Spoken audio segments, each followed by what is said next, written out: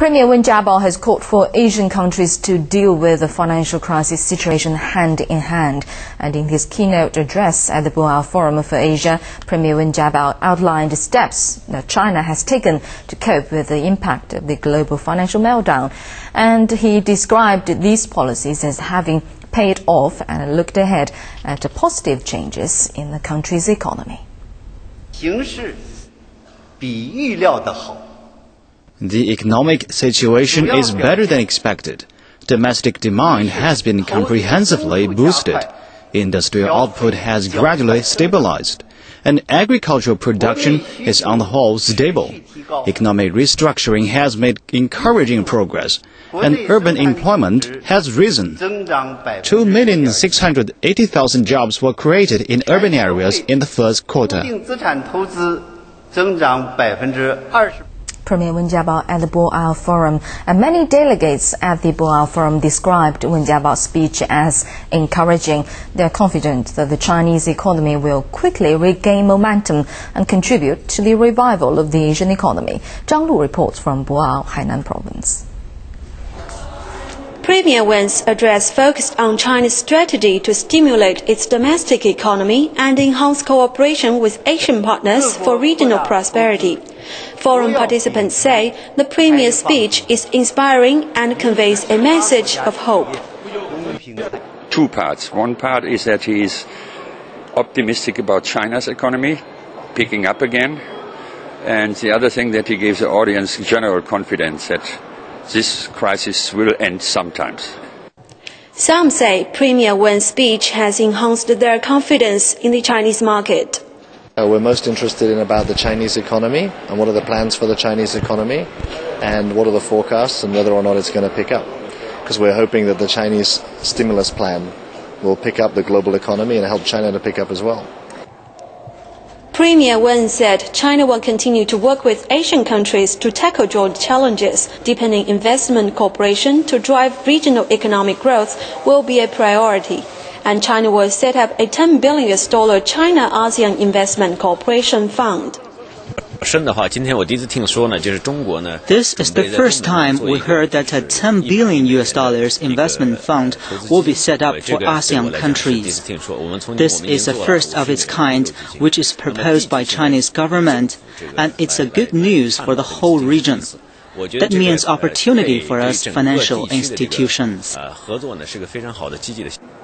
Premier Wen Jiabao's proposals also include promoting free trade and strengthening regional financial cooperation. Some forum participants say China's move will inject vigor into the Asian economy. Zhang Lu, CCTV, Boao, Hainan Province. The central bank governor says China's economy has seen recovery signs but is still struggling with the financial crisis. Zhou Xiaochuan gave the assessment in Boao Forum on Saturday, and he also advised emerging economies to strengthen their financial systems and called on international financial organizations to correct problems in theirs. And Zhou also called for regional banks to play a bigger role in the global economy.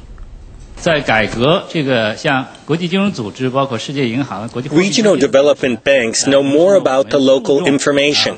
They also know more about each other and can easily reach agreements and act together. At the time of carrying out a reform of international financial institutions, including the World Bank and the IMF, we should pay attention to letting regional banks play a greater role.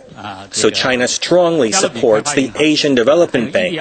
We also support the African Development Bank, Inter-American Bank, Caribbean Development Bank, and EDRB. For the middle and long term, the reformed international financial institutions should set up a better global financial system. It should also learn lessons from the current crisis and prevent it from happening again in the future. And the chairman of the China Banking Regulatory Commission says the Chinese government has put 4 trillion yuan stimulus package to good use in driving up the economy. Liu Mingkang made the remark at the Boao Forum on Saturday. Liu says he has a prudent and optimistic view on the country's current economic situation. He says China's fixed assets investment in the first quarter grew by 28%. Meanwhile, consumption grew by 15%, and it also says the injection of 4 trillion yuan in stimulus funds has been good for the economy. Liu also notes that Chinese banks are expected to post healthy development this year. The non-performing loans of banks only account for 2.04% of total loans in the first quarter. That is down from 0.38 percentage points from the end of last year. You may think it is not impressive since the total pool is becoming larger with the newly added 4 trillion yuan. But the non-performing loan balance also dropped by 10 billion yuan. We expect that for this year as a whole, non-performing loans will fall in both percentage and volumes. The development of banks is still healthy. Experts say that